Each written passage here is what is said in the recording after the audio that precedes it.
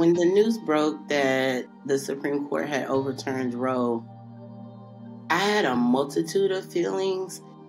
I was devastated when I found out, and at the same time, I wasn't surprised. It was a little bit of a numbing feeling, you know, how you kind of feel like something is just kind of surreal. Okay, we're living this terrible reality. This is it now. The first thing I thought was like, well, what's going to happen next? What does this mean?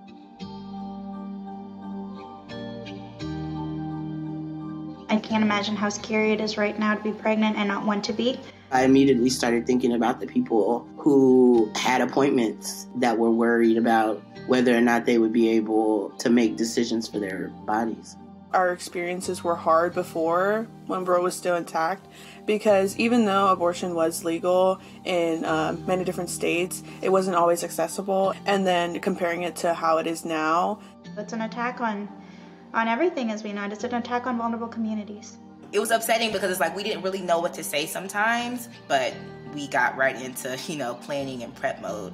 The abortion ban may have put a hold on abortions in Texas, but it did not put a hold on my work and what I am willing to do in order to continue to help in any way that I can. I think that's where storytelling comes in. In a post-Roe world, storytelling is even more important. Since Roe has fallen, now a lot of states ban abortion, then abortion must be wrong. And so that stigma is already ingrained in some people's heads, and it makes people think that abortion is a bad thing. And so adding stories to it and explaining the situations that other people had to go through, it's a really personal touch on a very politicized topic.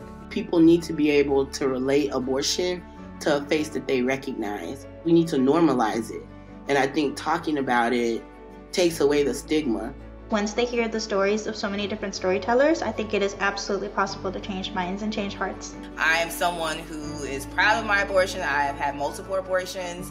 I feel like if you can just change the mind of like one person with storytelling, I feel like you've done something. Folks were devastated this summer, but we also realized that it's something that we have to fight for, not just for ourselves and our own access, but for future generations. There's so much more that could be given to people who need abortions other than what was granted by Roe.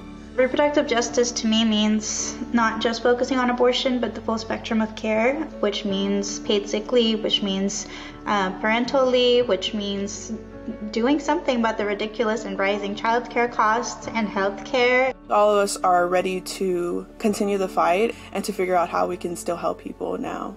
We deserve the right to have abortions. We deserve the right to make decisions for our own bodies.